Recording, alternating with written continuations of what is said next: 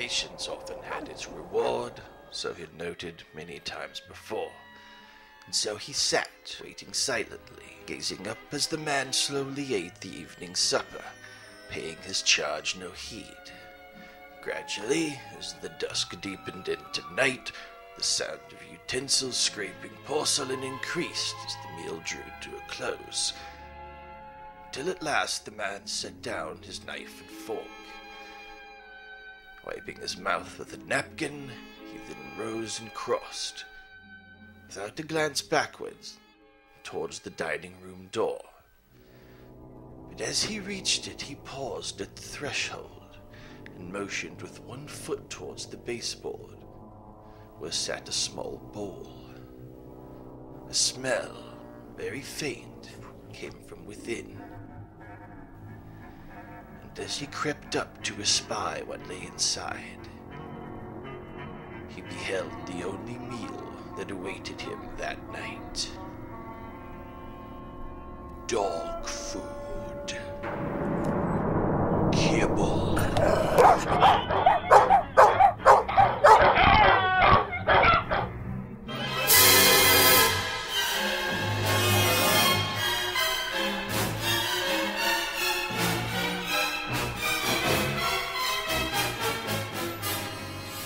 This is a ghost story.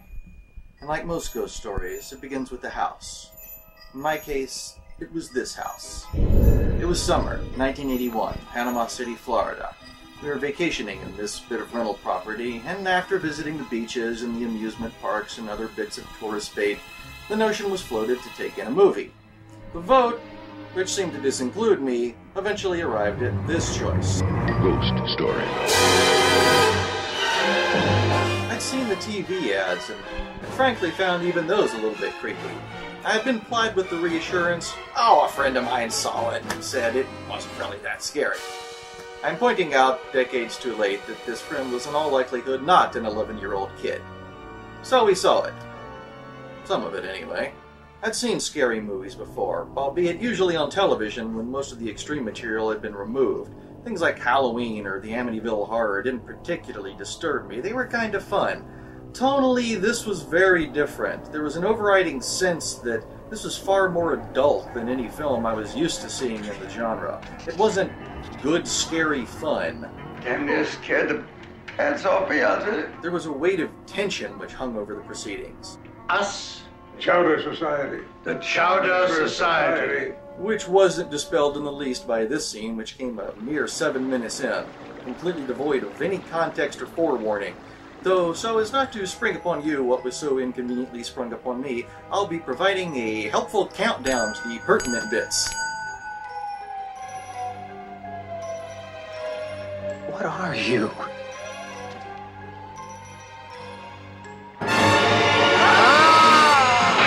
There was more to it, but as far as I was aware, the rest of the scene looked like my lap. But I tried to be a good sport about it, not be some party-pooping child ruining everyone else's night. Fine. Nonetheless, there are times when being selfish is not necessarily a really bad idea. A few hours later, I'd be identifying all too easily with this group of nervous old men who just couldn't seem to sleep peacefully through the night. First comes the fright, then comes the sleep issues. So what was the fright in their case? Like the film's protagonist, finding out the answer wouldn't be easy, and it wouldn't happen right away.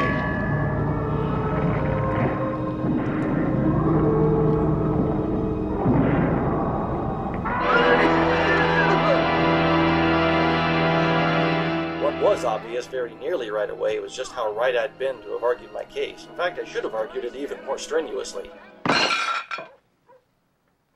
Isn't it about time you straightened out? Parents, they never listen. If they did, stuff like this might be avoided. 네? 네.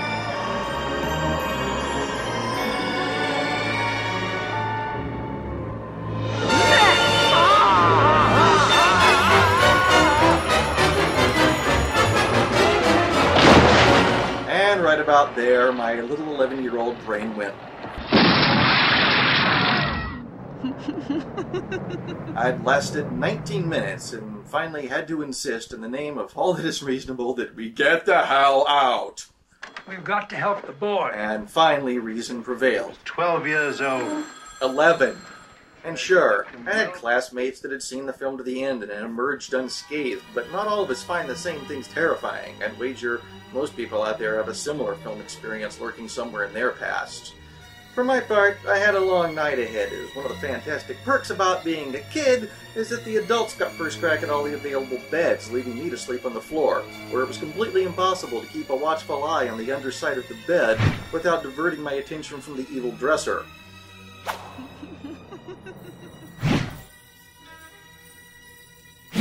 But I tried to relax and not think too much about it.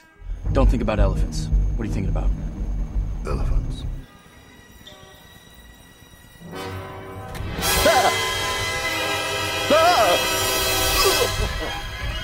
Alien?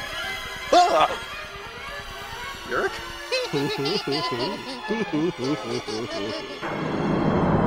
Then the next morning, the radio acquainted me with this song for the very first time.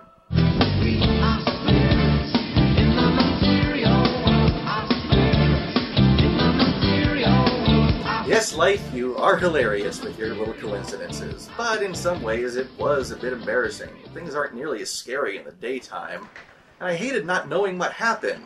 Mentally, I debated whether or not I should man up about it. He was 12 years old. Fine, boy up about it. Wasn't it better just to face the fear than just pretend it hadn't happened? Not now, Ricky. Yes. Now. The opposing impulses were like night and day, literally, as the setting of the sun squashed all semblances of a brave face. You're dissembling. It's beneath you. I'm 12 years old. I mean 11. Cut me some slack. But we've got to do something. And try as I might, I couldn't forget the past and felt myself drawn back. You're going to be seeing some unusual and interesting things before we're through. Of course, there was no internet in those days, so researching Ghost Story wasn't the comparative cakewalk it'd be today. But I did find one strong lead. The film had been based on a book, and armed with this new resource, I got my mom to read it and tell me what happened. Yeah, what the hell, I was still a coward. And by this time I was 12 years old, but didn't feel any more courageous for it. Still, it seemed like finally knowing what had happened would let me put the whole thing out of my head.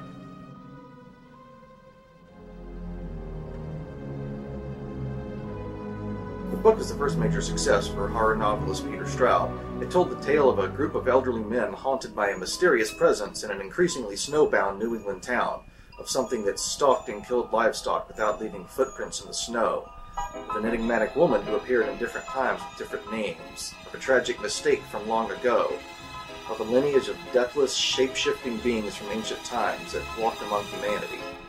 It was, in my mother's estimation, scarier than the film, of which she'd seen relatively little. Well, dodged a bullet there. So finally now, surely, I could just set it aside and move on. And then one day I was 15 years old, and what's that coming on the television? I think this is a ghost story. Damn it to hell. She'd found me. My own TV in my own room in my own home. But I was 4 years older, and surely the network would have cut out those really scary bits. Or perhaps not. But the extra years did help, along with the shift in the film's tone right around this part. For a while it became almost disarmingly normal as the protagonist related a tale of a perfectly average life that had been invaded by some horrible dread. Yes, I feel you. Please continue. I had landed a year's teaching job at a small liberal arts college just north of Orlando, Florida. Ah, yes, school. That great bastion of commonplace normalcy where we meet all sorts of people who seem so sane at first, who are then only too willing to try to convince us otherwise. It's fair to say I never really believed in ghosts, but weird, troubled people, we've all met those. In high school, I'd kinda sorta dated a girl who'd gone out of her way to get my attention and then implied me with all sorts of anecdotes about her past before Atlanta. Like how Freddy Krueger from the Nightmare on Elm Street movies had been based on a guy she had known back in Chicago. And how the famous urban legend that ended with... There, hanging in the door, covered with blood, was a stainless steel hook. had actually happened to her. These are warning signs for people who are looking for a nice, sane, rational girlfriend to... You never know what's going on inside somebody like that. The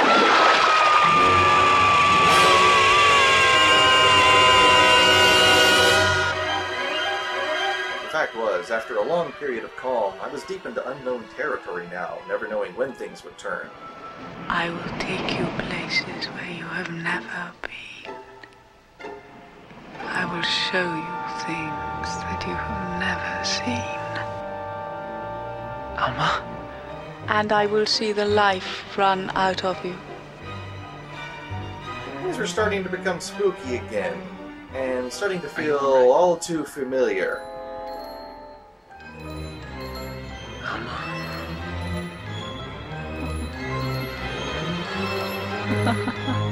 And logically, of course, this being a flashback, I knew it had to end differently this time. But nevertheless, I have to admit, this is where I lost my nerve. I don't want to get married for a while. When? I don't know. Maybe not at all. You have to. I'm sorry. You don't know anything!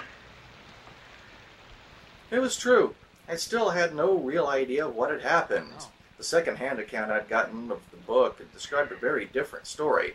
But the fact was, I kind of forgot about Ghost Story for a while around that time. I don't believe you. Honestly, it disappeared from my life, and I didn't think about it again for a long time, though it would periodically crop up in dreams, usually ones bearing no similarity to the real events. Just as I told you. No pulse at all. And then, years later, when it was the furthest thing from my mind, one night it unexpectedly sort of sneaked up on me.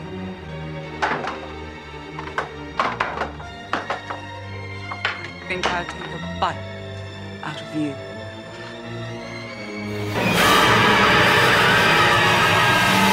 I was 28, living in a new place when she found me again.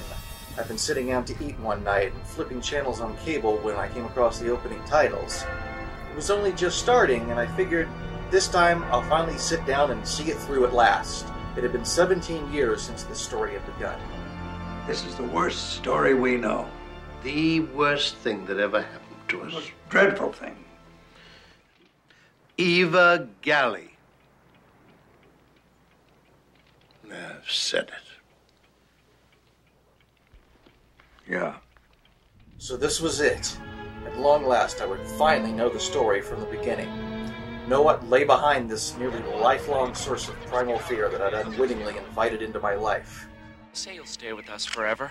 Know how a poor choice made in one's youth, albeit one mostly not made by me, could have repercussions throughout the years that would follow. After all, I'd never really wanted to be there in the first place. I'd just been sort of dragged into a situation that was clearly the province of older people. You get your dance. You all will. Can we just leave me out of this? I'm technically just a piece of baggage the old folks dragged along. Shall I tell you the truth? No! But this time I did make it, all the way to the end. I looked the horror in the face, and I didn't blink. We've got to hide the body. Hide it where it will never be found. And then, it was over.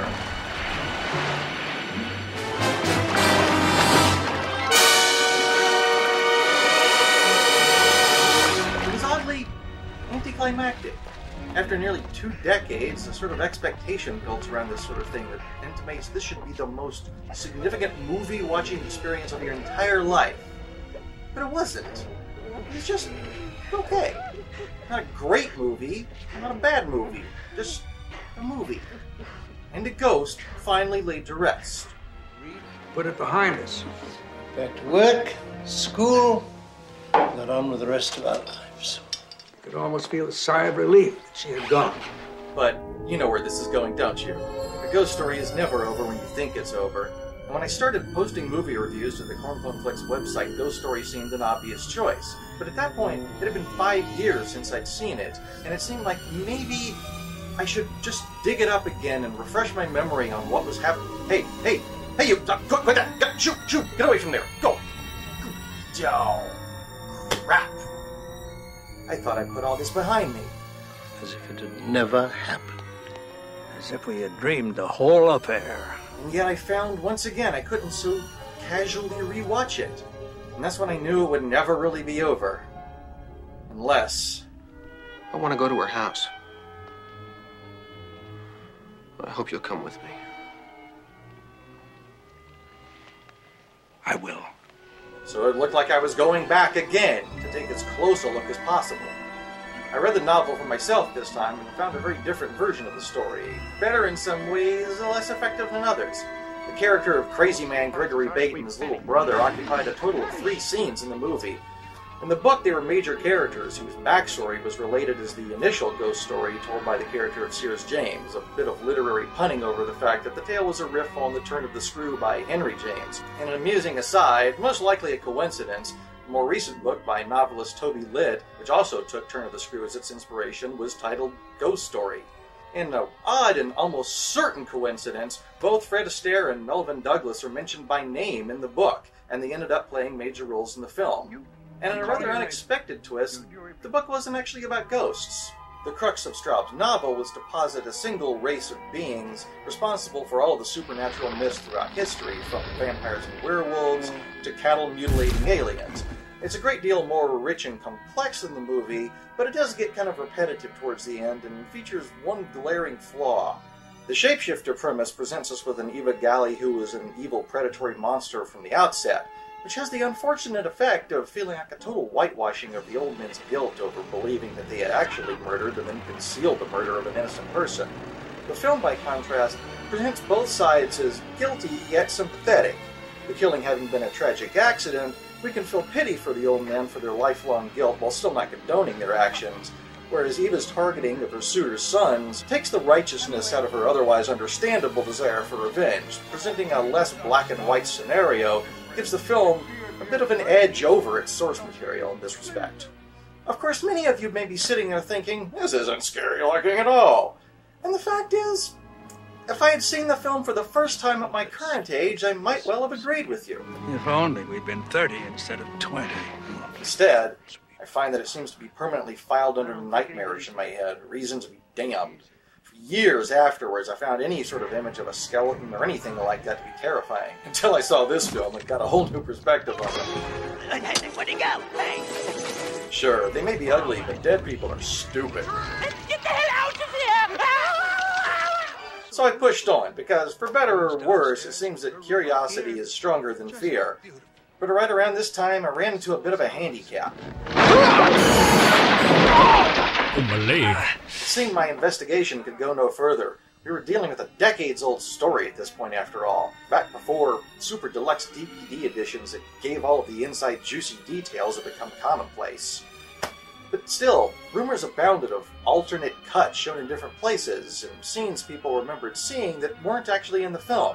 So where does one go for answers? I'll be back with help as soon as I can. Actually, I was thinking of eBay, where I finally tracked down this, a copy of the film's first draft shooting script. It was the most telling resource I'd unearthed yet. It gave me the closest look at the production I had ever gotten, and up close, it didn't look pretty. It was fascinating in the way that car wreck is fascinating. There was so much additional material that had never made the final cut. It could have easily added an extra hour of running time. The Bate brothers were far more integral to the story, and it actually dealt with the fate of the younger brother who had never been seen again following this bit.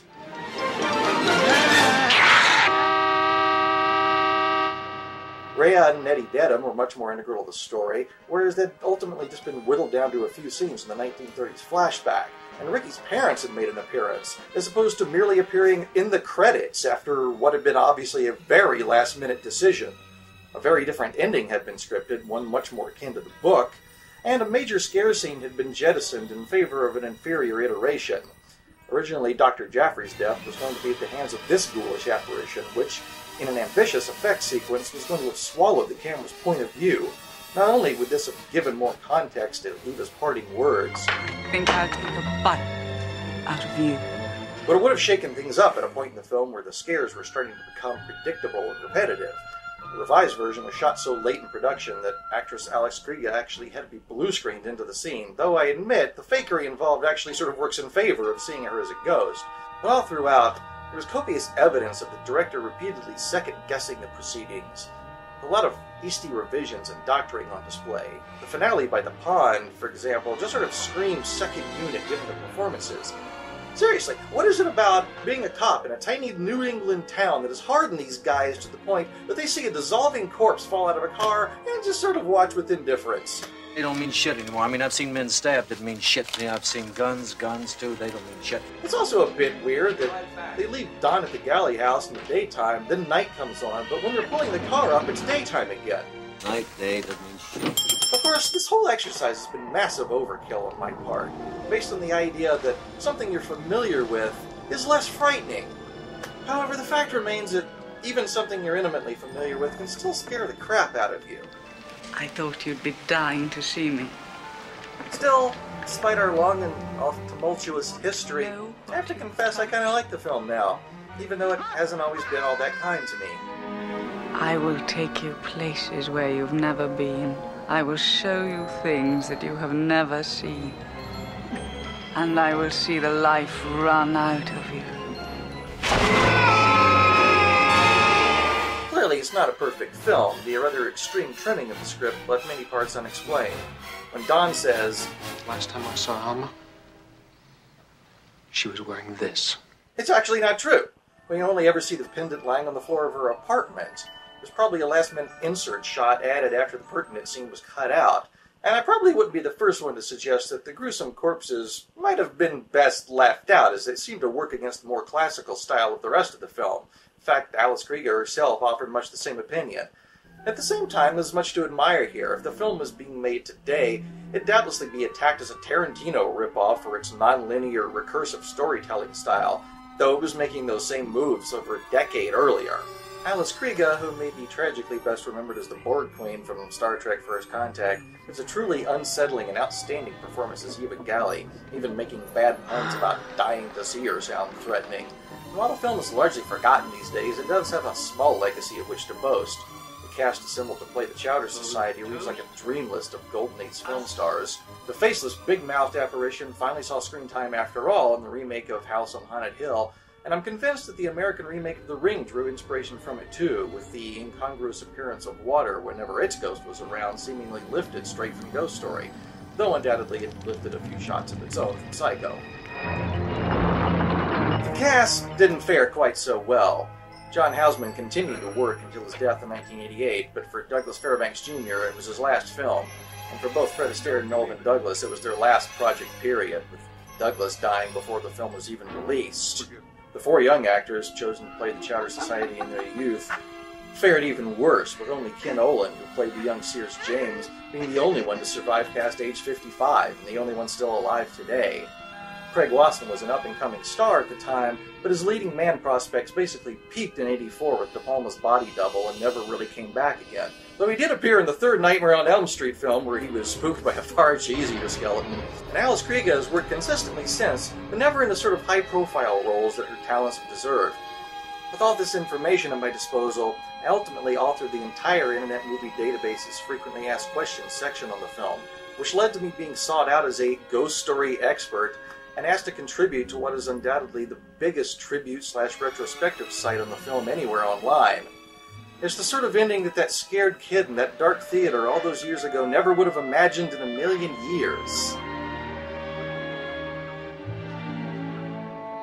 I said back at the beginning of this piece that this was a ghost story, and in a way that's true, because after all, what actually constitutes a ghost story? It's about something traumatic that happened in the past that should be over and done with and buried, but for some reason continues to hang around and vex and terrify people in the present day for what is usually no rational reason at all. But for me, this is basically the end of the road. This story ends where it began for our characters. This is Eva Galley's house, or the house that stood in for it. It's outside Saratoga Springs, upstate New York. Fairly innocuous looking, just sitting here by the side of a large road. Belfry's not there anymore, but it's definitely the same house. It's even got that same tree over there on the left-hand side. Nowhere near as secluded or spooky looking as it appears in the film. I sometimes wonder if the people that live there have any idea where exactly it is they're living. But at this point, there's pretty much nothing else I can do. I've done everything that a protagonist in a ghost story is supposed to do.